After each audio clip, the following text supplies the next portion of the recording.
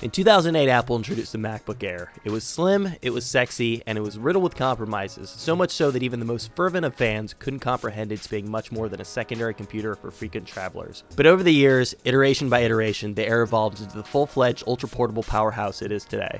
Last year, Apple upped the ante with the MacBook, an even slimmer model that once again had critics bemoaning compromises made by the company in favor of aesthetics. Chief among the complaints, lackluster internals and the reduction of ports to a single USB-C that serves as both a charging input and chief connector, requiring adapters to really get the job done. A surprise announcement last week brought some key upgrades to the laptop, primarily focused on the MacBook's internals. The new machines feature 6th generation dual-core Intel Core M processors, offering a marked boost in processing power along with a bump in battery life promising up to 10 hours of use on a single charge. The performance boost might not be immediately apparent in everyday use, but in the benchmark tests we ran, this MacBook well outpaced its predecessor. And it was also able to get more than a day's use out of a single battery charge, even when running audio and video.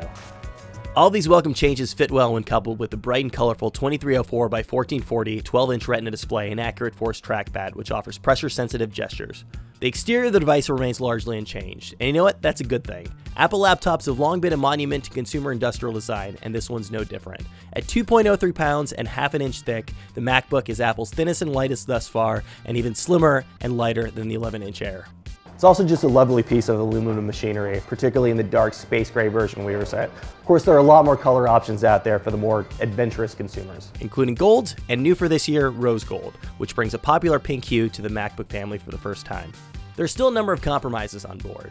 There's no additional ports to be found, the recessed keyboard isn't great for extended typing, and the 480p webcam, well, we'd expect more out of a machine starting at $1299, a significant bump over the 11-inch Air, which starts at $899. Users considering making the jump to Windows might want to check out the current crop of ultra-portables, including Dell's XPS 13, which starts at an appealing $799. There's no question the MacBook is getting better with every generation, but whether or not the current feature set is enough for most users, that's still up for debate.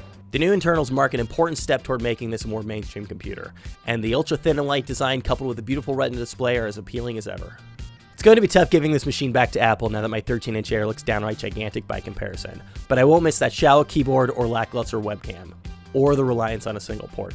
If none of these compromises are deal breakers, by all means take the plunge. For my part, I'm going to be sticking with my MacBook Air, even in the face of the rose gold finish's alluring siren song.